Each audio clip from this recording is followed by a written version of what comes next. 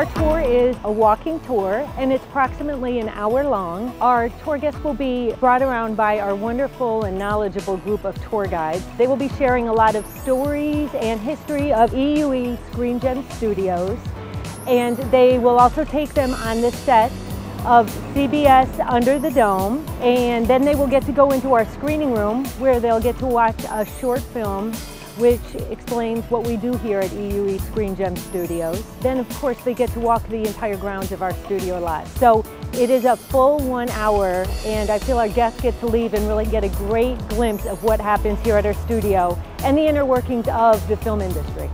Well, we had our official opening weekend, and it was a phenomenal weekend. I couldn't have asked for a better opening weekend. We had beautiful weather, great attendance, great turnout on all our tours, and the feedback was overwhelming.